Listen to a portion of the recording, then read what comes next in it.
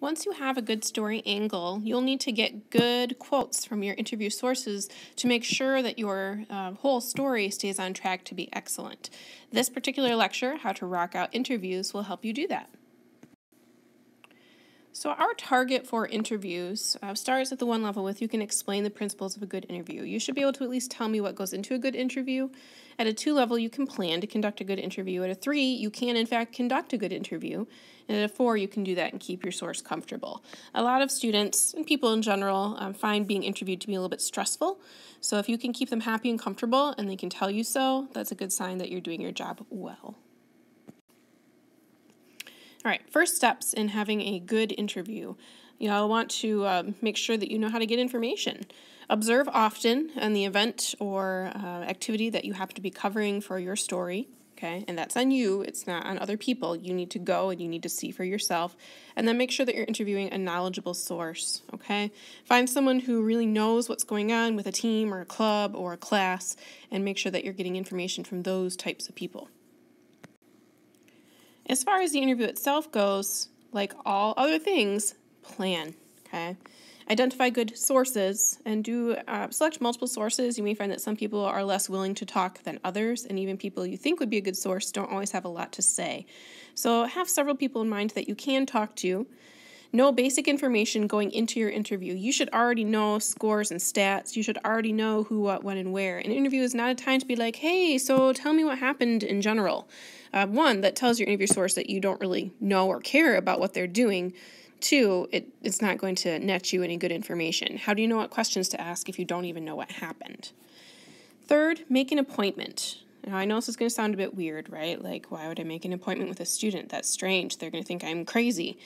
But quite frankly, people are busy. Students are just the same. Everyone has lots to do and little time to do it. So don't expect them to simply get back to an email if they're already busy, or to simply make time in the middle of a school day if you catch them between classes. They don't want to be tardy. Set up a good time to meet and give yourself some time to talk.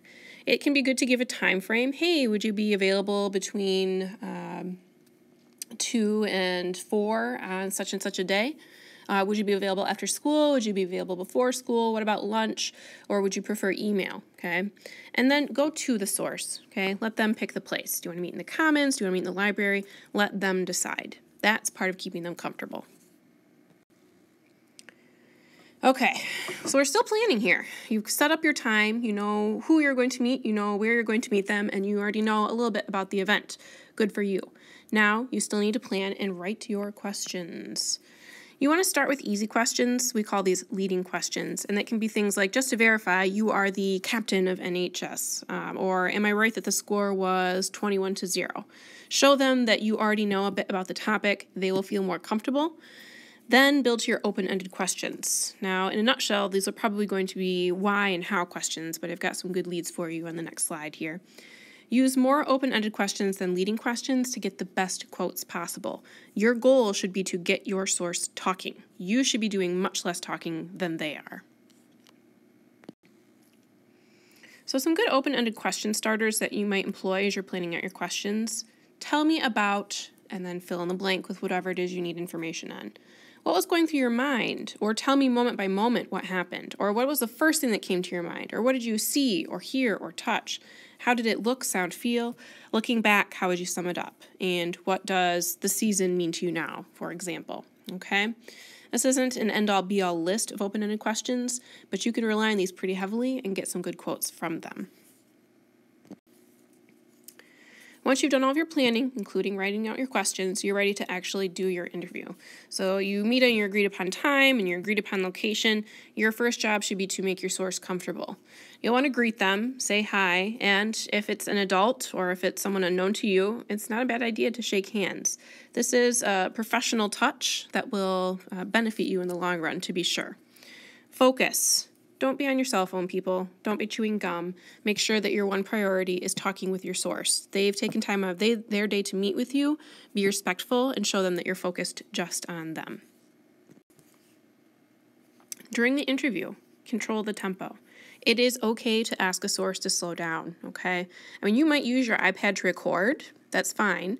But if you don't, if you are typing out responses, it's okay to say, hey, can you slow down just a minute? Or if you don't want to do that, you can ask for elaboration. Can you tell me more about that? Or why do you say that? And don't be afraid of wait time. There's nothing scarier than asking a question and being greeted by silence, but usually that's people thinking about how they're going to respond. It's okay to wait even up to 5 seconds, okay? So if someone gets quiet on you, count to 5 slowly in your head and see if they're just coming up with something to share. Take notes. Take notes on key facts, write down good quotes that they say. You can also write down details such as with their smiling and frowning and other emotional indicators. These can be nice, especially if you're doing a feature style of article. Okay, because then you can add that into your narrative. When you're done with your interview, you've asked all of your questions, you feel you've gotten all the information that you need, be sure to thank your source. Again, they've taken time out of their day. Their life is busy, so thank them for their time. Ask if it's okay to contact them with further questions, and you can also add in, how would you like me to contact you, email, in person? And then be sure to check your facts and name spelling immediately after, okay? Especially name spelling, that's critical. We want to make sure that we get those correct for reference reasons for both our yearbook and our newspaper, but also because people tend to get a little insulted when you don't actually know their name. I will throw out one final tip for you on this closing slide. It is strongly recommended that you do your interviews in person. Over the past few years with the iPads, many of our staff members have used email to gather their information.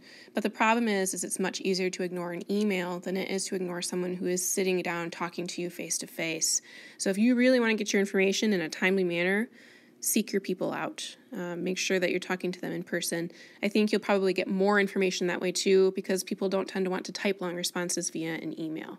Again, to get the best responses, to get the best quotes, to get the best feedback for your articles, do be sure to talk to your sources in person.